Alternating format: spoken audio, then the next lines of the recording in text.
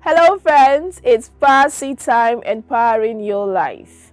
Our topic for today is get back up. Our key text is Proverbs chapter 24 verse 16, and it says, "For a just man falleth 7 times and riseth up again, but a wicked man fall into mischief."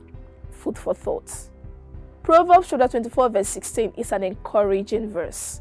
At first glance, this passage may not seem reassuring.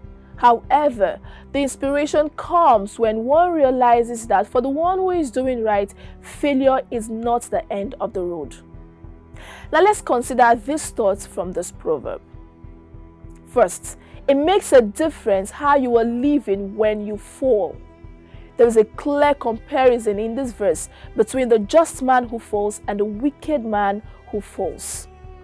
The just man rises up to continue moving forward, but the wicked man falls into mischief. Second, a just man will fall. The proverb begins by naming the fallen one as a just man. Sometimes, when someone has fallen on his face in discouragement and disgrace, it is easy for others to decide that he must have been doing something wrong. Others may conclude that he must have been living in sin. However, God's word states that even when someone walking in uprightness before God will face failure.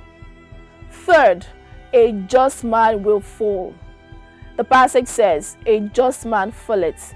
This is not a matter of if he falls, but this is a matter of when he falls. Last, a just man will get back up. And the strength of the Lord and for God's glory, he rises up and presses on.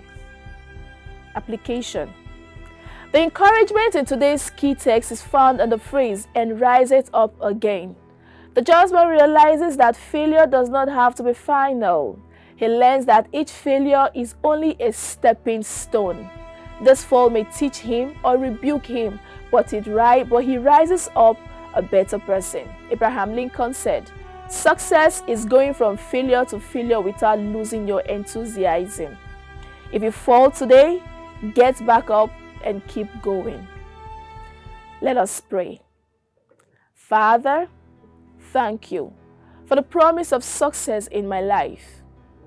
I receive enablement to rise despite the disappointments, setbacks, and failures. I refuse to settle into depression, regrets, or envy.